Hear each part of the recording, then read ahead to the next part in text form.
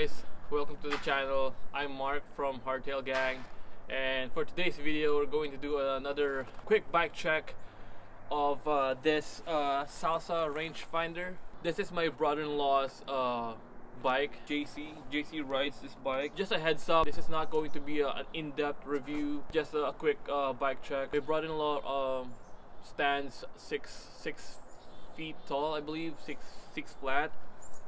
So he's riding a 29-inch wheels.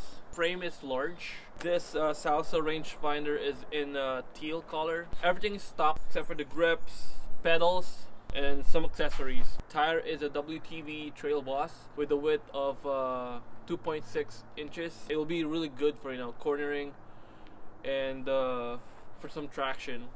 For the drivetrain, it's equipped with a 1x10 setup, a single chainring in the front, 10-gear cassette at the back. It's running a Dior rear derailleur. I believe the cassette is also Dior, if I'm not mistaken. So grips and pedals are upgraded. So he's running an Ergon GE1 grips. Pedal is a one-up pedal, one-up component. He put a bottle cage. It also has a Shimano hydraulic brakes.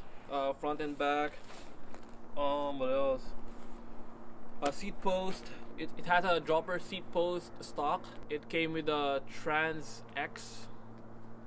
I'm not sure about the travel though. And the fork is an SR Suntour XCR with 120 millimeters of travel. It also has a tapered head tube.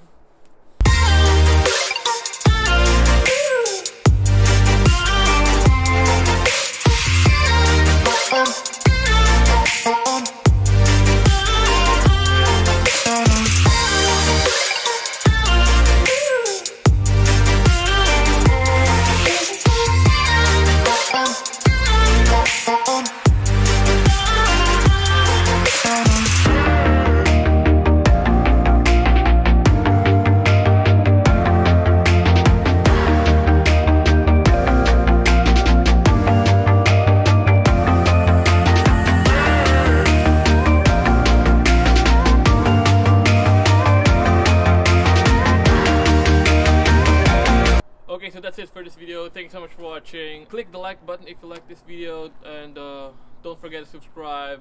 Thank you for watching. Peace.